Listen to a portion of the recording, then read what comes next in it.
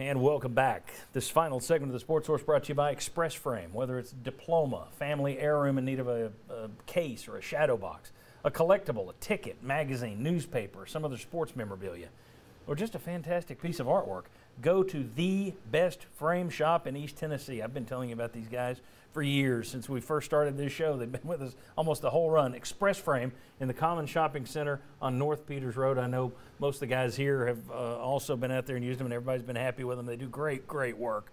My whole house is basically Express Frame. I've built them. They should be in a new building. I've given them so much money. Express Frame. All right.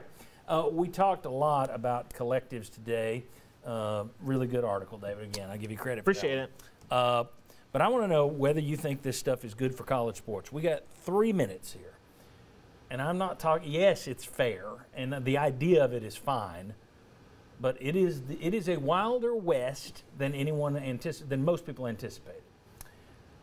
Is NIL, are NIL and collectives together going to make college sports better or worse? And I know the option is to say, well, we'll have to wait and see.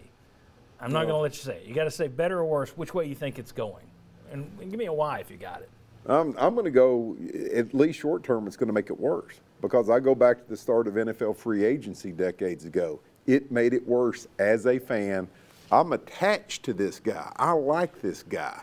And now he's going to go and he's going to play for the Green Bay Packers. You know, that makes it hard. And I think Tennessee is probably going to see guys.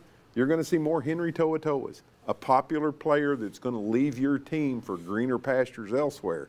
And the money, it's not just going to be transfer portal. The money's going to be pulling some guys away from your team. Take Ziegler, Josiah Ziegler. Nobody wanted him. Tennessee's got him.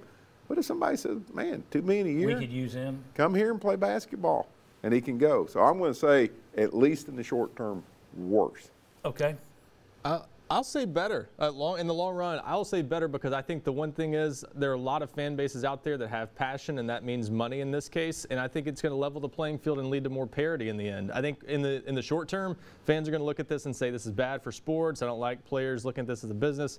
At the end of the day, it's been a business for a long time. It's just been players trying to look out for their long-term future and not getting necessarily paid while they're in school. Now they're getting paid, but they're still looking out for their long-term future. So once they get past the initial shock, I think for the first few years of that and the difference of how they look at players, I think the net result is a more parity across the landscape, and that makes it a better, more competitive sport. Jimmy, 60 seconds. Well, I don't think it's going to lead to more parity. I think the haves will still have it, and I don't think it's going to all of a sudden make Nebraska and Tennessee great. And I'm with Bob. I think it's going to be worse.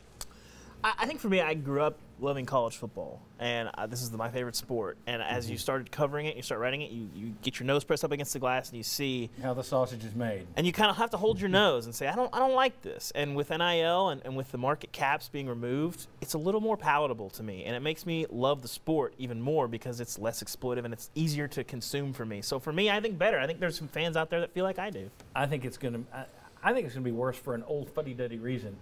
I think it's going to drive more of the individual crap that Patton didn't like. I think if you're telling guys it's all about this cash and you're doing your photo shoots and everything's about me, and then a coach has to come in and say, now, there's no I in team. I think it's going to be harder to team build, and I wonder what's going to happen with rosters inside these rooms because even in the NFL, you got guys that look sideways at each other because he's making that much. I just wonder how that's going to tear up rosters moving forward. But we'll see. Guys, thank you very much. Great job today. I'm sorry it was rushed. Thank you for watching. We'll see you next Sunday right back here on the Sports Source.